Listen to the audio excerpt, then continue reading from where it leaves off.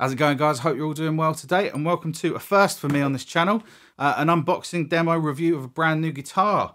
Is there a more exciting day than New Guitar Day? I don't think so, unless it's maybe win a lifetime supply of beer day. Just quickly, if you are a returning viewer here, you might notice some changes. I'm currently revamping my studio space. There'll be a full video all about it, but it's still in progress at the moment. And if you're new here, if you like what I do, please subscribe, like, comment, introduce yourself. It's your subscriptions and support that keep me doing videos like this. So with this guitar, my curiosity got the better of me. I've been a long-time user of Thomann, the German music supplier, and I've always been curious about their house brand Harley Benton, but I'm yet to try one. And when I saw this one had been released, I literally couldn't say no to it. It just looked amazing in the pictures, and for the money, it was well worth a try. So let's get into it. Well packed as always from Thomann.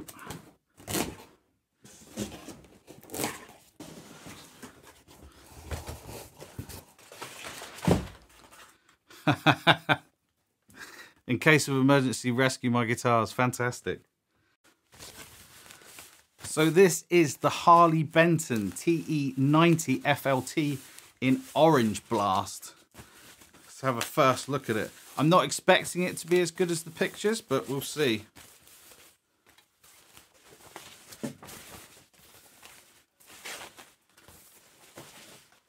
I've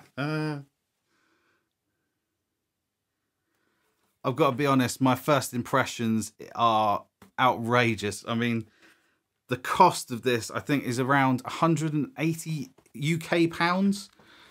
I mean, that is gorgeous. Look at that. So some of the specs of this guitar, I've got them in front of me. The body is made of Sunkai, quite light actually. I've seen some of the reviews say these are quite heavy, but I think they used to be made of ash, the TE90s. Canadian maple neck.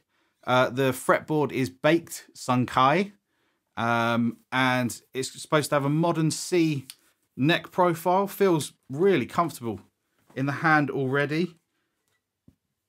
Nice satin finish on the back of the neck. So we've got a tusk nut, Graphtec tusk nut, 22 medium jumbo frets.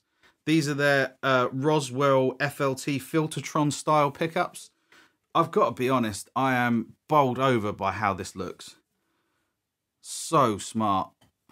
The headstock's a surprise as well, because in some of the pictures it looked like this was like a gloss veneer, and it looks a bit odd in comparison to the satin finished body, but it's actually a satin, and then the Harley Benton logo is like a nice chrome.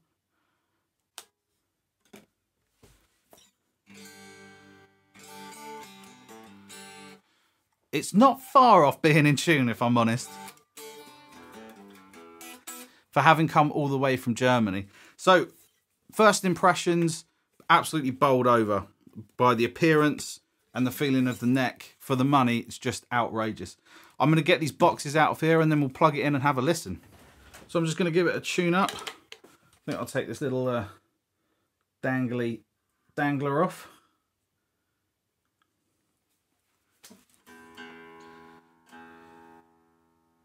Reverse headstocks take a little bit of getting used to.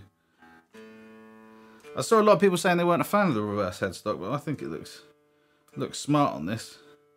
Quite sort of hot roddy. Bit Billy Gibbons.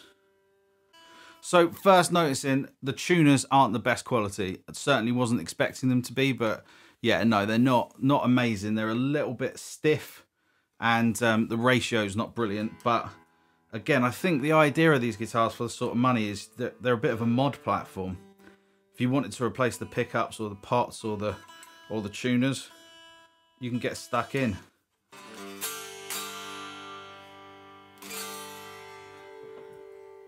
Considering this has just been on a fairly long journey,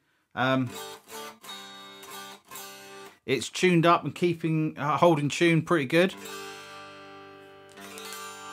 Acoustically quite resonant.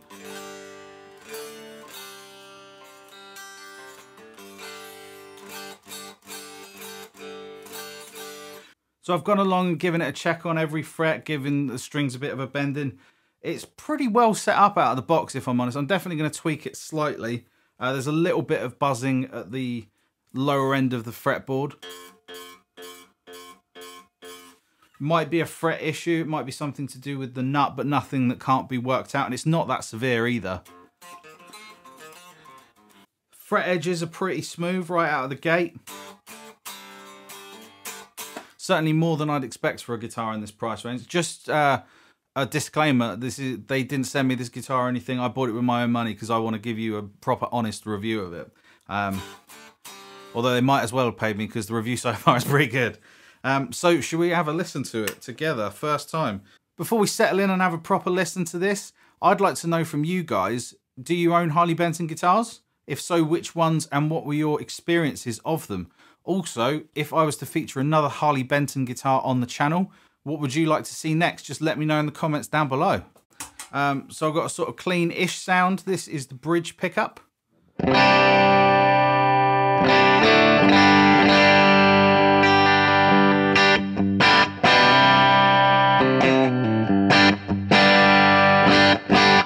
Really nice, what I expected, kind of chimey, humbucker-esque, more humbucker than single coil, but definitely a lot of chime.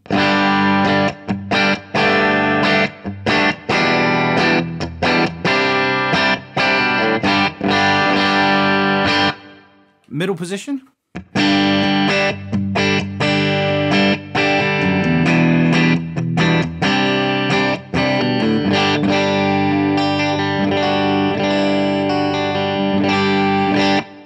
Neck.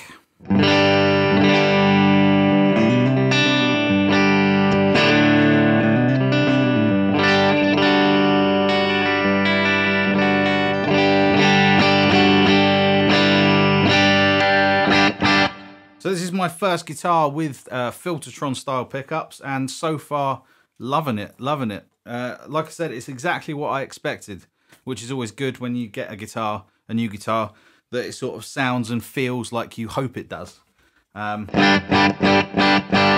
You've got volume control. Quite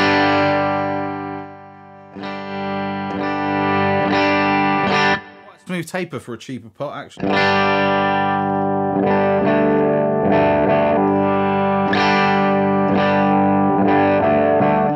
Really great tone pot.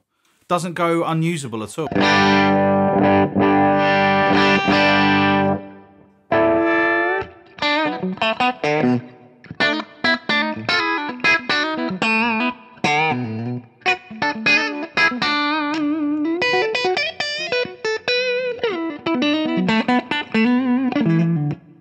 Let's have a listen to it with a bit of breakup.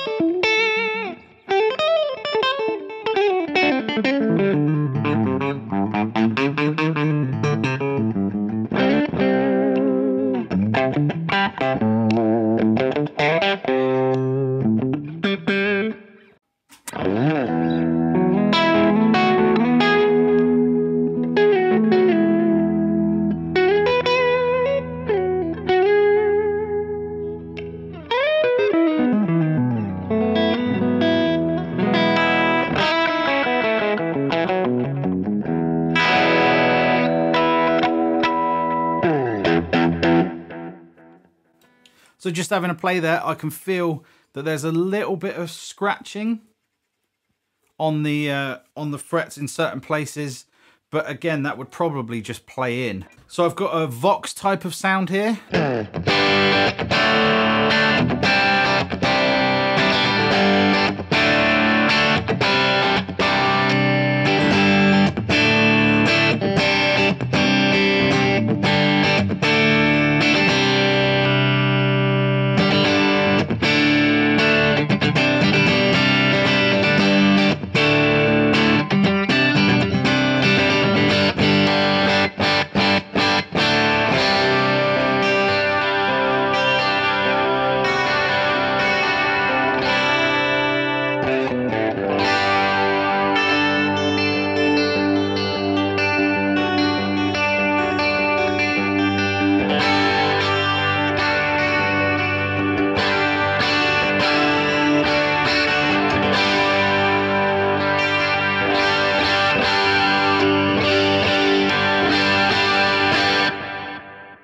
Got a little bit of overdrive dialed up now.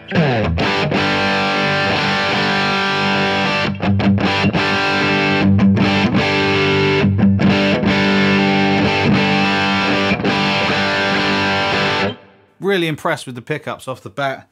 The neck's a little bit woolly, but I think with the stock pickup heights the way they are, they're pretty close to the strings. I think just knocking that down into the body a bit would solve that.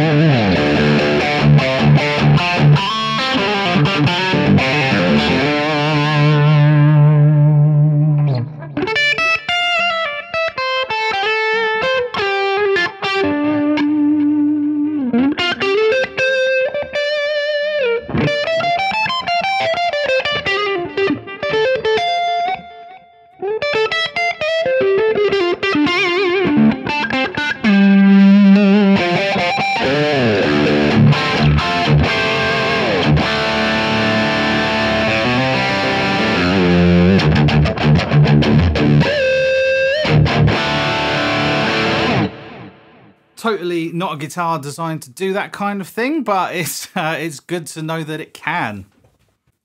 So my overall review of the Harley Benton TE90FLT.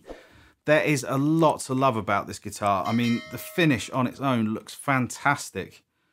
When it said it was orange blast finish and there was only stock photos, I was a little bit concerned it would turn up looking a little bit tangoed. But no, it just looks sort of like it's got this aged whiskey barrel vibe, which I really like. The pickups as well, fantastic. I mean, I don't have a lot of experience with Filtertrons to compare them to, but plenty of snap and clarity, also kind of warm. I was really impressed with the electronics as well. The tone roll off was really nice. The volume taper was quite smooth. The bridge is actually looks like and feels really good quality. It's sort of encased a bit like a Wilkinson or a hip shot. And really not catchy. Like a lot of cheap guitars, you get those bent steel saddles that always catch the palm of my hand. There's a couple of things to mention on the negative side of things, but I don't really want to call them negatives for this kind of price point. The tuners aren't the best. They hold tune, but the ratio's a bit funny and they're quite stiff to use.